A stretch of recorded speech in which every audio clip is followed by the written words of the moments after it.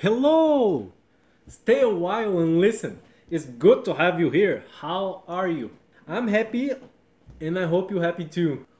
I'm Pinkfred, computer scientist that works as a software engineer, but also is a master's student in software engineering at the École de Technologie Supérieure in Montreal. I'm also a genderqueer person, which means that my gender identity does not fit into what is perceived to be normal, or in other words, I'm not a real man. This is relevant here because we're here to talk about a paper that I have been reading called Expressions of Sentiments During Code Reviews, Male versus Female, by Paul, Bozu and Sultana, published in 2019 by the I3E. So the researchers were motivated by the fact that I believe it's easy for us all to notice. There are less assigned women than men in the industry of software engineering. Similar to what we see in other domains like gaming, construction, mediatic sports, and etc.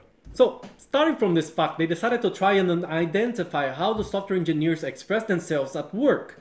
What sentiments can be perceived in the way they talk when they are working. So if men are talking, are they going to act tough and have discussions like real men? Will they be neutral, as if talking pure consciousness to pure consciousness? How about when women talking between them? Do they act as if they're fragile and emotional, neutral, or do they act with sassiness? But the most important question is how about interactions between men and women? Is there drama, gossip, judgment, power dynamic, privacy invasion, fake friendship, fake politeness? Well, their research found empirical evidence that the industry of software engineering is not a good environment for females. I find it sad that if you are identified as a female, you might not have the same treatment as if you were identified as a male. Feminism is a thing that has been going on for a while, and with good reason. After all, we live in a world that has jokes like, it's not that women don't make the same as men when they work as CEO, doctor, and engineer. Is that they choose women's jobs, like female CEO, female doctor, or female engineer. And to me, there is no biological evidence to justify women not being as good as men in software engineering. They might even be better. After all, the first programmer was a woman. And in the beginning, the field was dominated by women, and there are countless women that set the foundations of the computer science field. Personally, to me, this is all nonsense, because I'm queer, and I don't see reality under the social norms that define gender in a binary way. But I can understand it. After all, I was raised an assigned man in a binary society. So there is the way our Western society sees things, which is there is one thing that is sex and also defines your gender. Or in other words, if you have a penis, you should wear a suit and talk like a man. So you are being assigned to be a man. And if you have a vagina, you should wear a dress and talk like a woman, assigned woman. Oh. So what it means is that gender is a social construct and people are assigned a gender and then raised to act a certain way. To me, this is very weird because it just limits what it means to be human. And there's the way I see things, which is, I believe describes reality better. Which is that there is not only one thing, but four independent things. So if you have a penis, that means that your sex is male. And if you have a vagina, that means your sex is female. It's genetic. This is the first thing of the four, your sex. There are also intersex people who can have female and male characteristics at the same time. But the second thing is your gender identity. So if you think yourself as a man, you're a man, a he. If you think of yourself as a woman, you're a woman, a she. This is just how you see yourself. It's not how others sees you. Maybe you don't even see yourself as a man or a woman like me. So you can maybe accept being called by either he or she. That's how you identify. Or maybe them. Gender neutral pronouns. So the third thing is your gender expression. Or the way you express yourself with your body. Like me. The clothes you wear, your hairstyle, your behavior. You can be male and you can think of yourself as a man, but if you have long hair, wear a dress, high heels and earrings, other people will see you as a woman. And finally, there is your sexual orientation. So if you like people with a penis, you are attracted to males. And if you have a penis, people would call you a gay.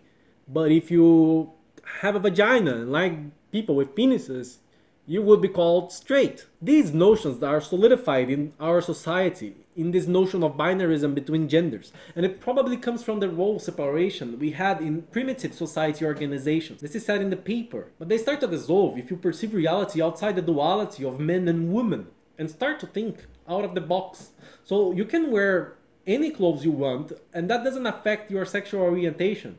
The notion of these four independent things starts to dissolve under the view that someone is a unique human, a person, not simply a male or a female or a man or a woman.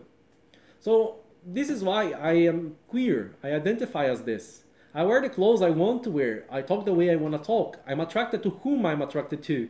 And I wish there was no separations between men and women. And people could be themselves, accept themselves for who they are, and society wasn't so complicated in some fundamental things.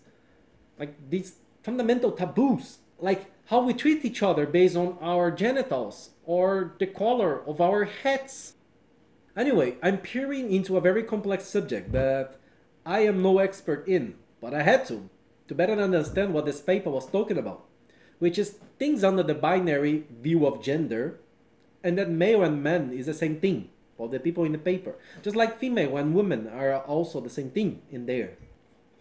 The authors of this paper gathered data from 3,070 developers that were active in the development of open source projects. Big projects, two of them, Android and Chromium OS, and smaller projects like Qt, Couchbase, OMAP Zoom, and Overt. The data, the code review comments, so that was taken by them using a data mining tool called Garrett Miner. On software engineering projects, when many people are working together, people write the code and then submit the code for the other contributions, so they can discuss the quality and impact of the code that is being submitted. These discussions can get heated because it's literally one person judging the work of another person, and people can decide to accept or not the submitted code. To me, ideally, people would attack people's ideas, not themselves. But even in this context, sentiments can be expressed. So to measure that, the authors of the paper used a state-of-the-art tool called SentiSE to analyze the sentiments in what people were writing and classify them as negative, positive, or neutral. The tool also kept track of the frequency of words directly related to sentiments,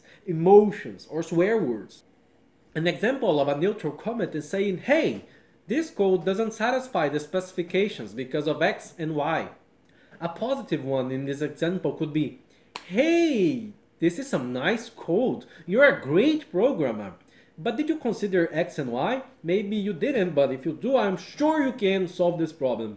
One negative could be, "Hey, this is shitty code. It's useless. You should throw it in the garbage. Don't program anymore. You're not good at it." Anyway, they separated the people into men and women using a semi-automatized process that would look at their names and even their social network profile pictures with AI to see if they were identified as men or women, and then manually review the uncertains and also many certains to be sure that the automatized part of the process did not commit many mistakes. I need to tell you about the data because that's how you can trust these things that I'm saying. It's referring to their data set. So out of the 3,570 developers, 2,633 were men and 937 were women. That's how they were classified. So with the data ready and analyzed, it was used to answer 5 questions. 1. Gender versus sentiment. In the code reviews, does gender play a role when expressing sentiments in their comments? The answer they got from the data was that men would actually express themselves more than women with their comments, contrary to the Western culture view that female is the emotional sex. Question 2. Same gender versus cross-gender interaction. Are people more or less expressful when they are interacting with a person from the opposite gender in the binary gender view? Well, the answer they got from the data was that in 5 of the 6 projects, women would express more sentiments to other women than to men. And sadly, in 3 of the 6 projects, males were harsher to females by not only providing more negative reviews, but also providing less positive encouragements. So the third question is gender versus sentiment word. Does the kinds of words used by the developer change in function of their gender? Or in other words, can they say to someone, "Hey, that's pretty good"? Or you can say, "Hey, that's fucking good."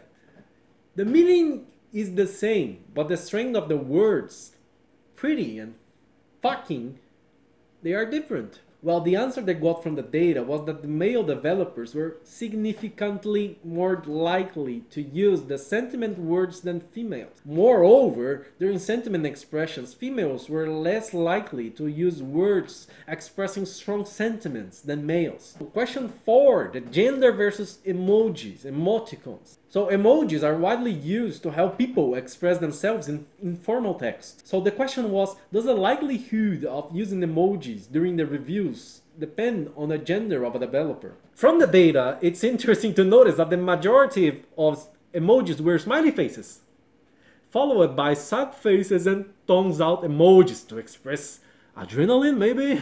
Different from other research done on this outside of the software engineering context, female developers were less likely to use emojis than males during code reviews. Males, I don't know. Question 5, gender versus swear words.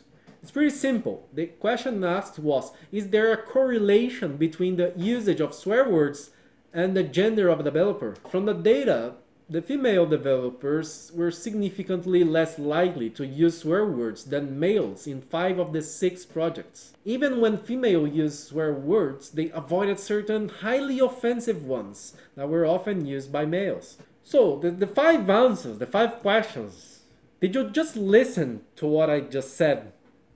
There is verbal violence towards women in software engineering. Women are half of the population of humans. But this is not everywhere in all the environments of software engineering, luckily. But it's mixed. And clearly there is a toxic environment. Based on gender differences, people create a toxic culture to other humans. That's the conclusion of the paper. According to the paper, these results are different from similar research done in the other domains, and that's contradictory. My interpretation of why the results of the other domains are different is because they are in fact different. Environments that are contrary to the software engineering environment, they are welcoming and balanced, or even better, these environments are where gender or sex doesn't set the tone of the interactions between humans, especially when they are talking about something so fundamental in our society as work. And from the study, they also saw quiet females in the industry. It makes sense since it's not encouraged in their harsh environment where they are few. And for the women that are there, this environment potentially affects them, their mental health, their self-esteem, self-confidence, because they have to constantly be in this pressure state of trying to prove that they belong, that they have their place in there, and that they are good enough. In the industry of software engineering, half the population of the world, the planet, would have to be constantly trying to prove themselves when people that are on the same train as you, supposed to work together with you, won't stop criticizing you and giving you any positive encouragement, only negativity. So yeah, what a toxic place. This also matches the evidence present in the data of the research that females often expressed anger and disgust. From other research about gender differences in work environments, there is also evidence that this kind of environment is less productive than more mixed environments in the workplace. And what I do about this is that I try to engage with others always as if they were humans or people. And from there, I can develop my relationship with the person and maybe treat them differently based on our experiences and not based on our gender or sex. So this is what I had for this video. I thank you very much for the attention. Thank you for listening to me. Please share this video, send it to one person, one human please. Someone that might appreciate this kind of content. If you did, thank you. I'm happy if you enjoy this. And I hope to see you again in the future.